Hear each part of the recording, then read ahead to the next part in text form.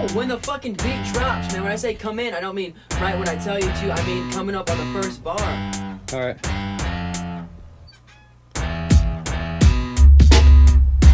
4-9. Dog, I'm gonna take away your mountain bike if you're gonna do it right here. Alright, it's serious. I'm a mess, 3/4 haggard and the rest in a dress. I'm not out to impress. Shit, these shoes don't even match, and my smell's like a foot's ass.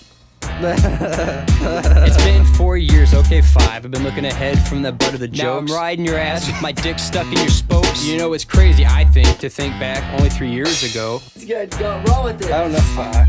And it don't help things. I fucking work at Walmart. Fucking bosses like the Wizard of Oz. Don't let me either. Because he's fucking the interns, and I wish I had my chance, but I'm just a peon. Fucking dick still in my pants, but I'll go to the bathroom, sit down on the fucking chair, but I look on the floor and there's fucking shit in some underwear. What the fuck is this? So I get up and I walk out of the bathroom. Fuck no, I didn't wash my hands. I'ma fucking slap you in the face. Clock out and walk out with my cock out. Give Cecil a pound, grab some Cheetos and bounce.